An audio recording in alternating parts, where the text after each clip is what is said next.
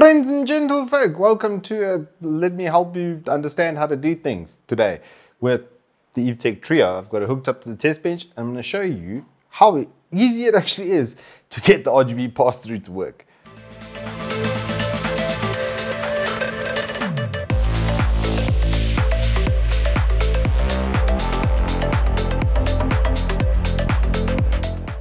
Alrighty, so basically for those of you who might be a bit confused, a couple of the users have asked us about connecting this Trio case's RGB to the motherboard's RGB effectively. By a couple, I mean like hundreds, literally hundreds, and the tech center and everything has been inundated with requests on this because there's actually no instruction set inside the packaging. Naughty manufacturer, slap the back of your hand. But luckily, Evetech has a guy that makes content for them. So now I can show you exactly how to connect it. And it's actually stupidly easy, all right?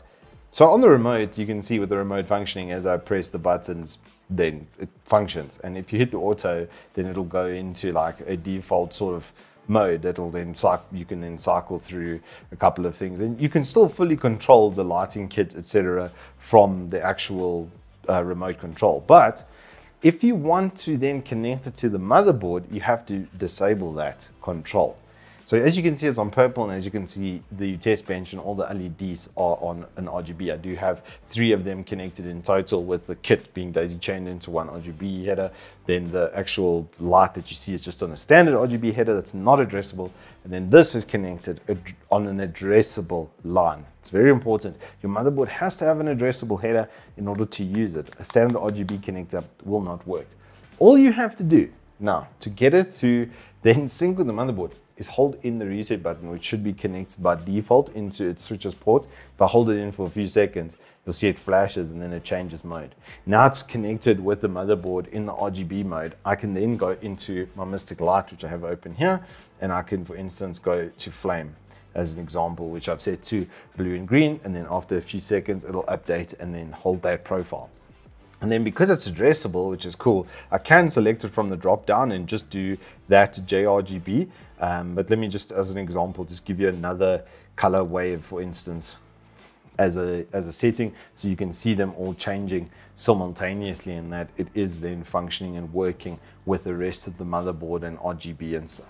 It's literally that simple. I couldn't believe it myself. It used to be connected here on the remote. There is a little MB button on the top left of the Evetech remotes, which used to activate it, but now they moved it to that position. And like I say, it's literally just holding the button. And then if you want to return to the remote control, you just hold in again, and then it'll take you back to that profile.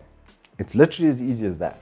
And that, my Lipshins, is your first Turbo Tortoise Tech tutorial. I'll be doing more of this as you guys have questions and stuff about things. If you do see it on social media or on the YouTube channel, then just ask us in the comments below, and then the guys at Evetech, the marketing team, will feed that back to me, and then I'll be able to make you videos like this to show you how quick and easy you could actually solve your problems. Until next time, hope you guys stay safe, keep well, and I will see you on the flip side.